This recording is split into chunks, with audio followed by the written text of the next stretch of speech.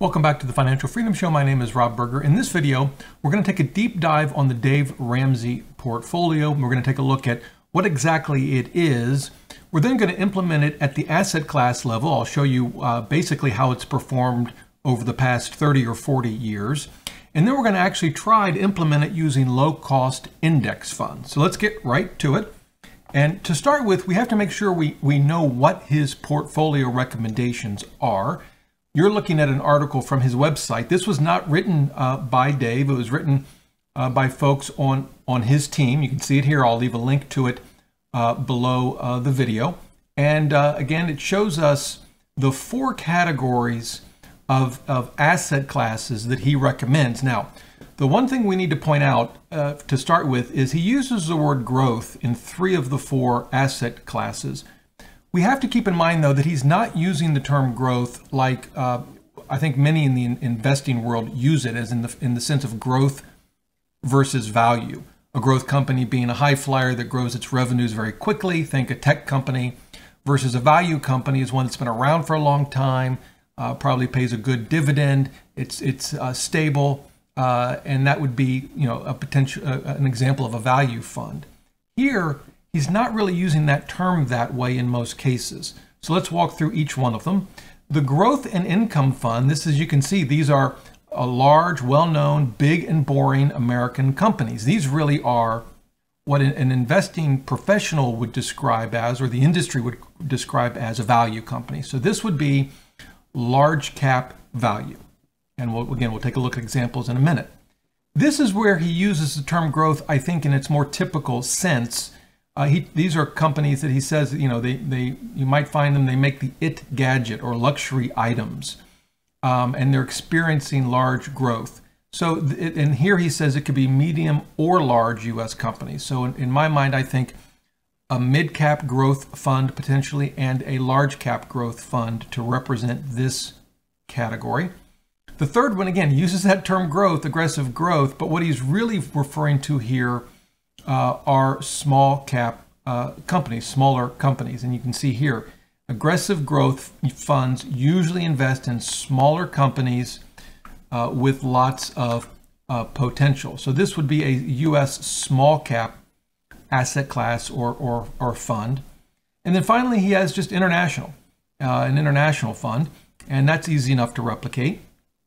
And what he does, what he recommends, is that you put 25% in each of these asset classes. So that's what we're going to do. Now, you may be asking, Rob, where are all the bonds? Well, he doesn't believe in fixed income. He doesn't think, as I understand it in any event, he doesn't think you should own it. So this will be a 100% stock portfolio. And just to underscore this idea here between growth and value, remember, growth and income I view as a value kind of a fund based on how he describes it, and his growth as well, a growth fund. And I want to show you an example of that. Let's look at growth and income first. Remember, these are well-known, big, boring American companies. Well, here's the Vanguard Value Index Fund. We'll look at its portfolio. This is just an example. We can see it's squarely in the value column. If we come down and look at some of the investments in this fund, these are the top 10 holdings. What do you get? U.S. companies, boring, been around for a long time, Berkshire, United, Johnson & Johnson. We've got Procter & Gamble here. This is really what he's describing in this first growth and income fund. And then for growth companies that, you know, that might sell the it gadget, for example, we can look at Vanguard's value growth fund, which is ticker VUG. If we go to its portfolio, we can see it's clearly within the growth column of the Morningstar style box. And if we come down here to look at some of the companies, sure enough, Apple, Microsoft, Amazon, Tesla, Google, and so on. So I think we've got the understanding of his 4 asset classes. I think we know them. This is clearly small cap. This is international. So how do we want to look at this? Let's first do it from an asset class perspective. And so that's what I've done here. And I'm using Portfolio Visualizer. And I'm using it at the asset class level. So we're not into any specific funds yet. We'll get there. So I've got U.S. large cap value. That's his growth and income fund.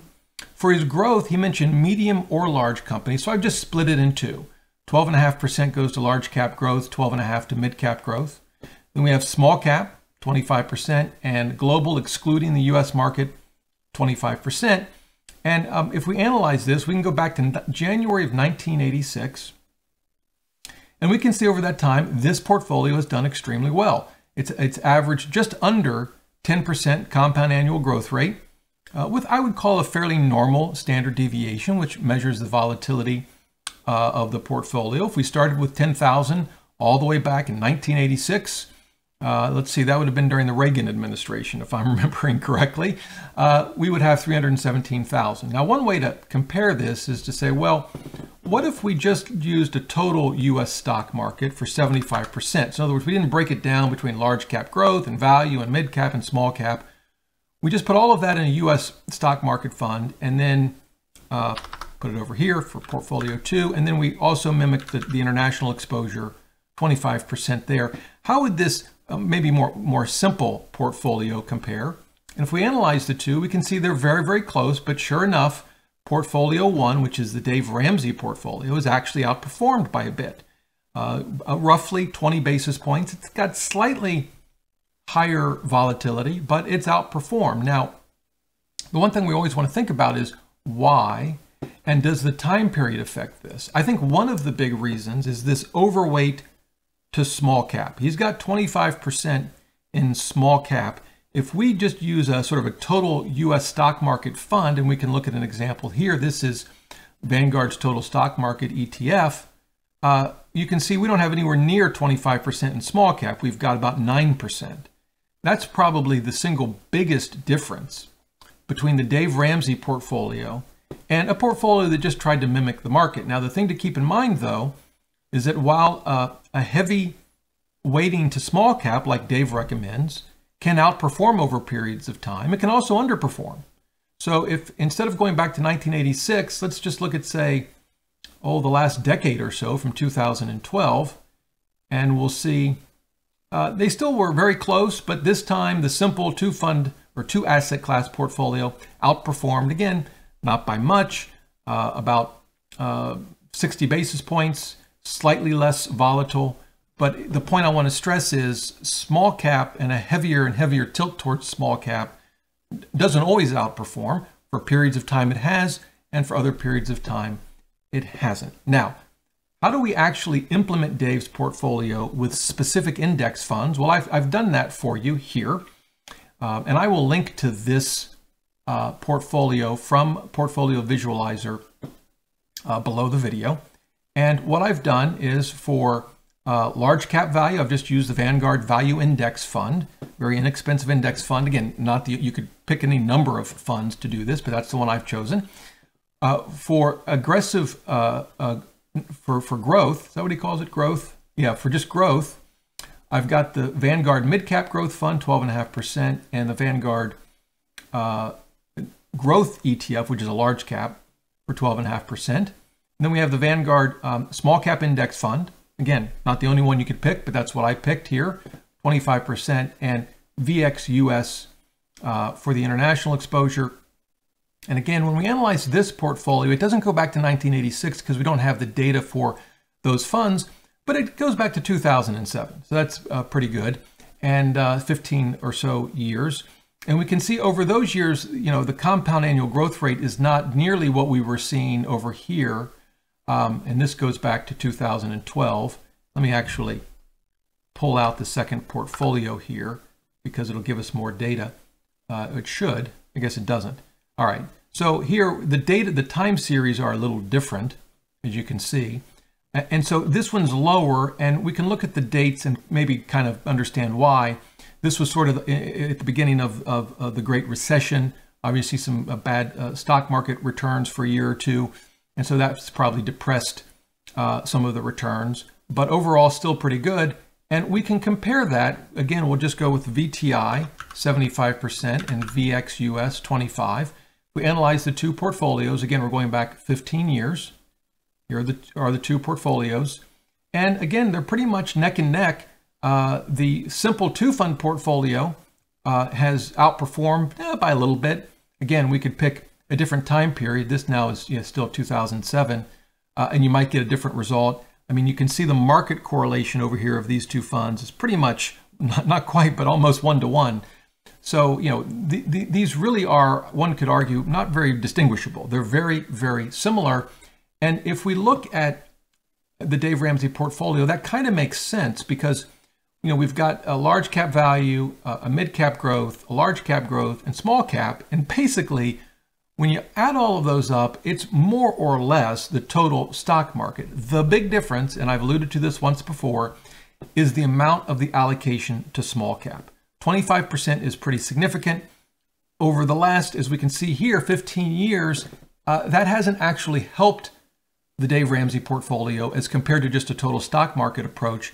And that's probably largely because large cap has done extremely well over the last decade or so. There could be, certainly, and I would expect there will be times where an extra weighting to small cap, like what Dave recommends, will outperform a total stock market approach. Again, over what periods of time and for how long and when does it change? Those are things we can't know. I will say this, if you were to follow something like the Dave Ramsey portfolio, you should expect the heavy allocation to small cap to either outperform or underperform a sort of total stock market approach for long periods of time, meaning years, right? 5, 10, 15 years. That would be my expectation. So there could be times when, you know, you're thrilled that you're following this approach because of the better returns, and there could be other times where you're wondering what's wrong and why are the returns lower than a total stock market approach. So that's something you have to keep in mind, because at the end of the day, what's going to really matter is whether you can stick to your approach no matter what's going on in the stock market. Having said all of that, you know, I think honestly the Dave Ramsey approach generally is not a bad one. He tends to suggest high-cost advisors to implement the portfolio. That's not something I would personally do or agree with. I've implemented it for you with low-cost index funds. The other concern, though, is it is a 100% stock portfolio, and that while that might be reasonable for some folks, you have to be prepared for a wild ride. And certainly as you get near and enter into retirement, I don't personally believe a 100% stock portfolio is best for most people. It's certainly, I don't believe, best for me. So that's something to keep in mind. Of course, you could implement the Dave Ramsey portfolio for the equity portion of your overall portfolio if you wanted to, and then have, you know, some fixed income as well. That would be an option. Overall, I think his portfolio is reasonable. I think the allocation to small cap is, at least in my view, on the extreme edge of as much as you would want to go to tilt your portfolio towards small cap. I'm personally not comfortable tilting small cap beyond 10%, but of course, you may have a different view of that. So there you go. That's the Dave Ramsey portfolio. We've looked at it from an asset class perspective. I've also looked at it from some specific index funds. I will link to what I showed you during the video. Below the video, you can check it out. If you have any questions, leave them in the comments below. I'll do my best to help you out any way I can. And until next time, remember, the best thing money can buy is financial freedom.